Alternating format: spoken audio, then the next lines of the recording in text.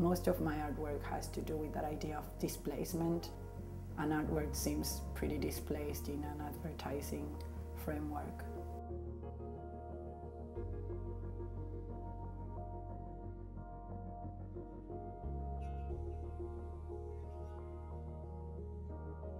What excited me about doing the Billboard project was the idea of exhibiting artwork in the public space, having not necessarily an art scene look at an artwork, but also just everyone, every single person.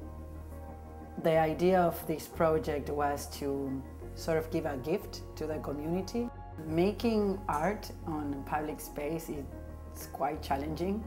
This was my first experience doing such a big production. It was a 3-month experiment, working collaboratively. It was a beautiful collaboration. A beautiful collaboration between Locust Projects and me. Locust Projects by keeping me in track of what was my original idea and to keep it strong.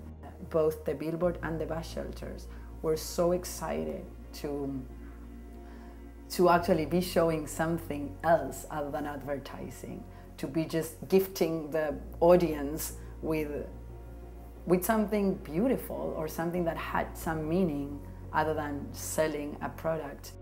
I've learned so much in the process, and trusting the process and trusting the initial idea and really trying to make it work, finding those negotiations, and that was just a very big lesson.